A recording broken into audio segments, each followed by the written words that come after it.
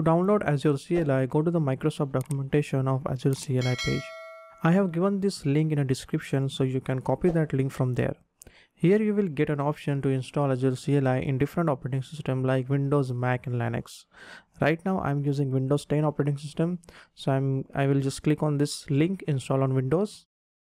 And here I am getting an option to download this MSI file, and it's a current release of Azure CLI. Just click on this and download the MSI file. I have already downloaded that, and go ahead and install it. It's a very straightforward installation. And once you install the Azure CLI, what you need to do is just open your command prompt and just type AZ and enter. If your Azure CLI is successfully installed, then it will display you all the commands that supported for Azure CLI. You can also check the Azure CLI version by typing AZ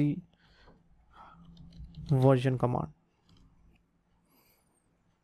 and it will give you the Azure CLI version.